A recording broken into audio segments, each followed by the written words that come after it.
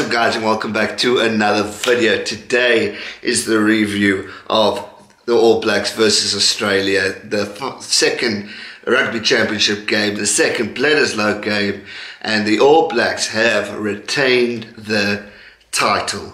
What an incredible performance from the world champions. They were absolutely dominant, they were outstanding, they were strong. Beauden Barrett, my boyki, take a bow. You were absolutely genius, scoring 4 tries against the Wallabies today. First ever hat-trick in his career. I think it's the first ever time someone scored 4 tries against Australia. Well, definitely for New Zealand, I think. What an outstanding performance. True leadership from this team. There was not one player in that All Black squad that had a bad game. Owen Franks getting his 100th cap, and what a way to do it, by beating the Aussies 40 points to 12. Really outstanding stuff. 2 tries, not allowed due to a knock-on and the forward pass. Unfortunate, but those things that happen. Otherwise Beauden would have had 5 tries. He still goes to scores the try in the exact same area. And yeah, let's recap into this one. I mean, outstanding stuff. It started off a bit slow, like last week, with the Aussies giving a fight, giving the All Blacks a run for their money, having some strong moments, but it's just discipline with the Aussies. They miss they knock on the ball, they lose the lineouts, the scrums at the start weren't gelling. It just wasn't a strong performance from the Wallabies. At one stage, in the earlier days, I thought, okay, maybe they can fight back. But unfortunately, it just wasn't meant to be. David Pocock needs to take a bow. That guy was truly remarkable for the Australians. He is a true leader. He's a true athlete. He just doesn't give up. His fighting determination within that team is outstanding. He was buggered after that game. He truly was buggered. He kept going. He was in the middle of everything. He had a really nasty tackle on Beauden Barrett when he scored, I think, his 2nd try. That was uncalled for and inappropriate. He's lucky he didn't get a card because it was quite high. But overall, he was a standout Aussie for me today. Kenya getting a try for the Wallabies. He played well, also true leader, showing his class too. But it just wasn't meant to be for the Australians. The question I think everyone's asking, is it now Cheika's time to get fired or to resign? I don't have the answers for that. I think maybe, but just before the World Cup, is that a smart move? Or maybe just give them just over a year for Cheika or new coach to gel. But I'll leave a poll up above here and ask, should Cheika be fired now? Australia's just wasn't in a good way today. Second half, they just looked poor. They looked tired. Fitness levels with the Australians is definitely a problem, and it's sad because you don't want to see a team get demolished like that, especially when both 2 teams on paper have great squads. But it just shows, like I said in yesterday's video, with the dominance of the All Blacks, it just shows where the All Blacks are. They're on another level. They're just completely dominating world rugby at the moment. And it was truly remarkable, outstanding what performance they did. They came from, I mean, everywhere. Everywhere the All Blacks went, they were doing well. Brodie Retallick is probably one of the best locks in the world. He was truly outstanding. The way he just stole the ball nearly on the try line for the Aussies, then they run it back and go all the way for a try. It's just, their defense is so brilliant, and then all of a sudden the defense turns into the attack, and the attack goes and scores a try all within a minute. It is amazing watching this team play. It was just outstanding from the All Blacks point of view. And if I was Argentina and South Africa, I would be definitely shitting myself a bit.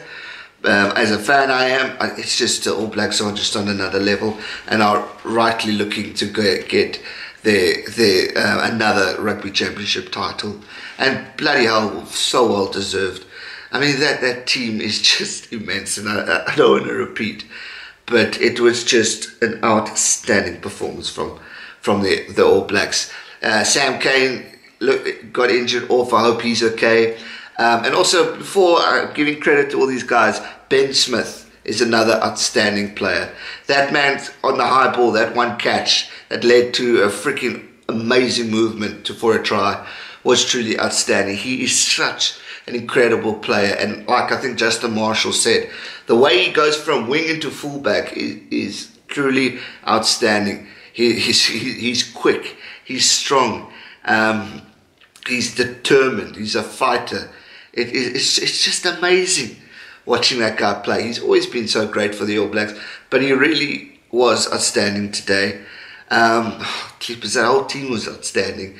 I mean, Damian McKenzie coming off from the bench had that beautiful break in the middle. That man is so quick, so quick, and he just completely dominates as well. It was just an incredible game. 6 tries for the All Blacks today, 5 conversions for Beauden. Obviously, that one kick he got so skew, but I mean 5 conversions, which is very good from the man. I mean, his place kicking isn't the strongest in the world, but he had a damn good game today. Australia getting 2 tries, 1 conversion, which was unfortunate for them. Great that they got 2 tries, but just unfortunate that they couldn't score more. No penalties kicked in this game, which was quite something, which you don't often see. And I said in the predictions video, I think, I wanted to see tries, and we saw some amazing tries. I mean, Beauden scoring his first try in the 13th minute, then Genya in the 29th. Then we thought, okay, we could have a game here, but then Barrett again in the 37th minute, just before half time. This was also a repeat of last weekend. The All Blacks scoring a try in the last 5 minutes of the first half, first 5 minutes of the second half, they scored again, which is truly outstanding stuff. 43rd minute, Joe Moody scoring a try, amazing stuff. Then Liam Squire scoring 1 in the 48th minute, and that was it. The All Blacks were there. They were just dominating. Then Severe came on when Kane got injured, which was unfortunate. Then Reece Hodge scored for the Wallabies. Maybe could have given them a bit of hope, but they just couldn't do it. The Wallabies, the one thing I did pick up with the game is they have the opportunities, but they just seem to keep going with the forwards. The scrum half will just pass to the forward and they go barging in. I can't understand why they don't go out wide to the wings. Get the wings to score. Yes, it's going to be hard for Bernard Foley to kick, but the man's talented enough to do it. I just see missed opportunities, and the same goes for when the South Africans play. It's just missed opportunities, and I reckon there was one point, and I know they scored like after when they went from the penalty stages, but there was a point where the All Blacks had no men on the wing side, going to the far end of the line-up line. Sorry. And they had the opportunity. The Aussies had players going along. Why didn't they quickly take the ball, pass it out, and move forward and score a try? It's just missed opportunities like that. They get to the try line and then they like pause and go into like loss of memory kind of thing. And that's when Brodie Retallick and all those boys just pick up the ball and snatch it. I mean, Retallick stole one on the ground, then he literally ripped the ball from one of the Aussies and he went. He is just a machine. Brodie Retallick is a machine. So it's just silly mistakes from the Aussies, bad discipline areas, and that again, I blame the coach too, because Checker needs to have these procedures in place. After your halftime talk, the coaches chat to the boys and try and build them up and try and work out new plans. But they seem to just get worse. I don't know if it's like just a bad prep talk between Checker and the boys, but they just get worse. They just don't look motivated enough to win. Obviously being down and out when the All Blacks are like 3 tries ahead of you, but you know, there's no motivation within the team.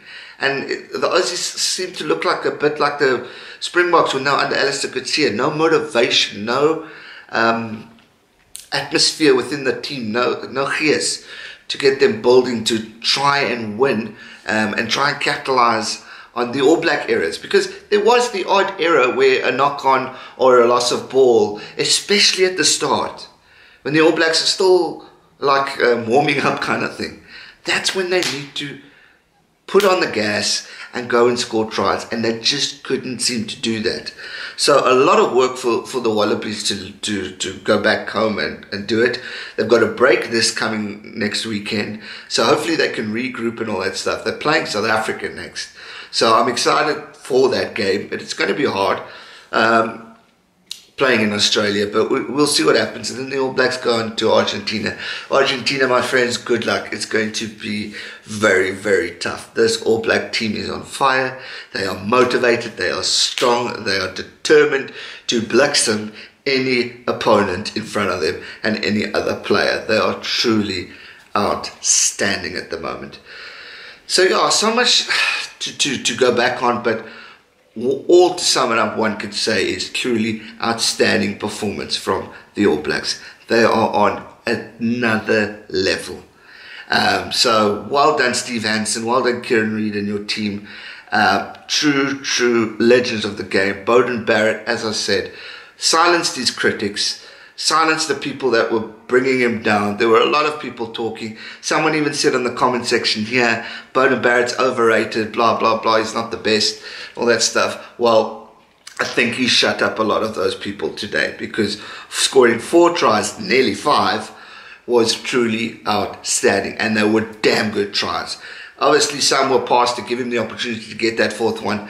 But, I mean, the breaks, that first try, the teamwork between the two was outstanding. Beauden would see that gap and he goes straight through. He sees the gap and scores a brilliant try.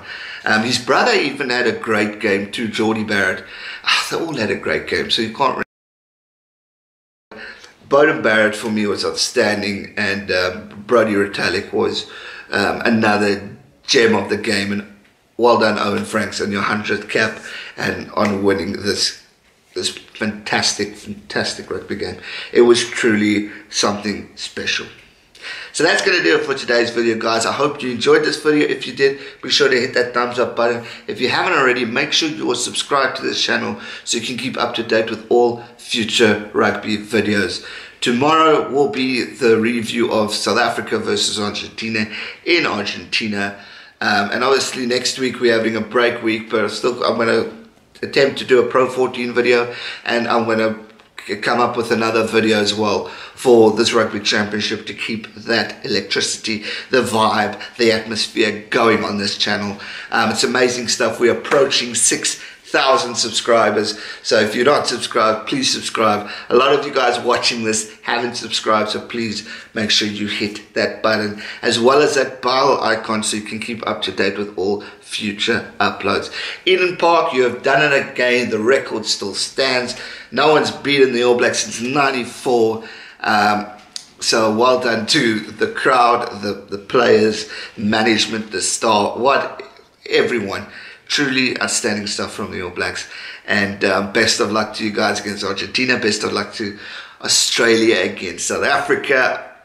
I hope it's going to be a humdinger of a game. Thanks so much for watching, guys. Stay safe and never give up. Cheers.